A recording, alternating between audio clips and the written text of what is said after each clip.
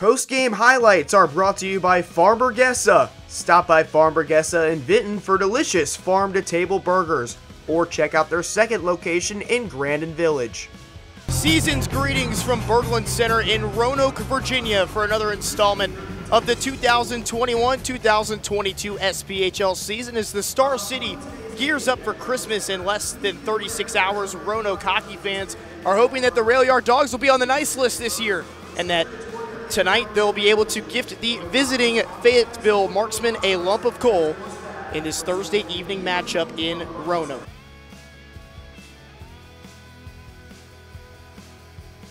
Two marksmen are into each other. That's Noski and Farrell. Deflected up into the air. Jones got a shot. Then it popped back out to Jansen. By Renault. Huge hit by Josh Ninadal. Sent McNair spinning down to the ice.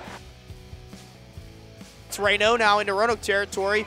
He shoots from the near side boards. Way out. But it does force Rodebush to make the catch.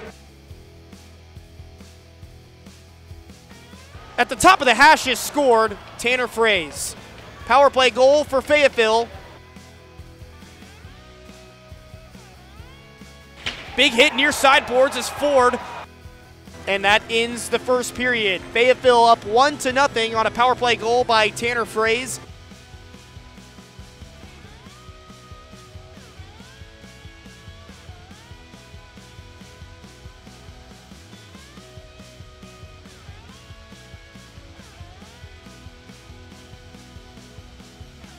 Roanoke down 1-0 to visiting Fayetteville.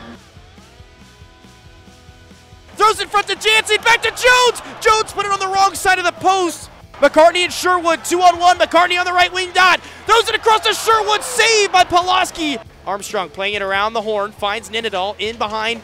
Now Hepner's shot, he scores! Brady Hepner ties it up.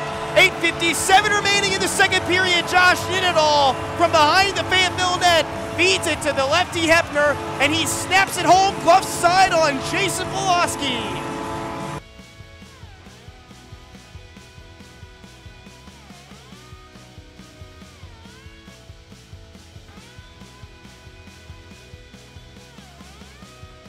At the end of the second period, I wouldn't be surprised if we got some people mixing it up as Mac Jansen went flying into the Fayetteville goal.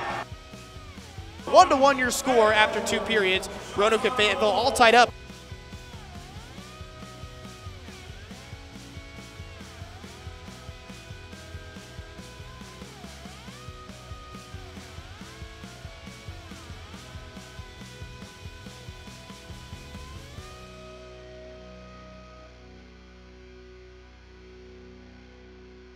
Now Noski skating through, cross right in front of the crease, and it's scored by Farrell.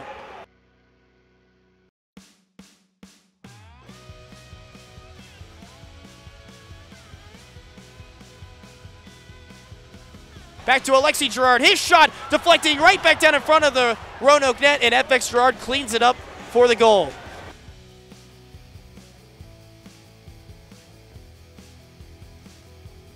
Armstrong throws it in front. Jones has a shot. He scores! Nick Ford tapping it in front to Jeff Jones, and it's 3-2 with 5:31 to go in the third period.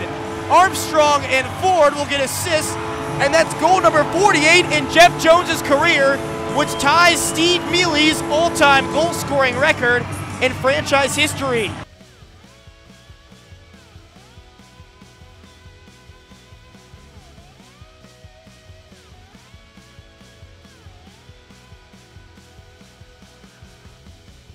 Stubbs in the slot to the far side goal line, sends it in, Hepner shot, he scores! Brady Hepner ties it up with 1:29 to go! 3-3, an empty net goal for Roanoke. And they're still alive at Berglund Center. Second goal of the night for number 19, Brady Hepner. 3 periods not enough as Roanoke gets 2 in the final 6.5 minutes to force overtime. Armstrong back to DeVito, thrown in front, Stubbs had a chance, CJ Stubbs scores!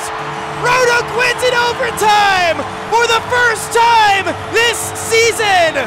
CJ Stubbs game winner. The Dawgs win it 4-3 over the Marksmen.